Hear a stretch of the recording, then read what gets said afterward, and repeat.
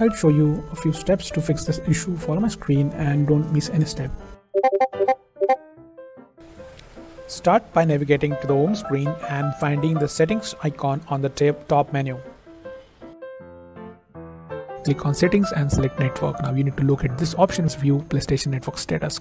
Click on that. We're going to see here a green checkbox present on this, and there's a green dot present in front of PlayStation Store. Let's consider check network connection. Click settings. After that, go to network.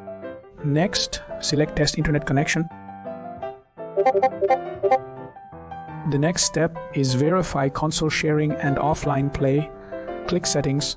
Next, go to users and accounts. Now select other and check console sharing and offline play is enabled. The next step is adjust party settings. Click settings. After that, go to sound.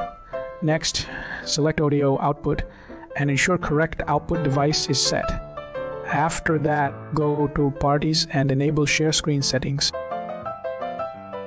The following step involves check screen share and broadcast settings.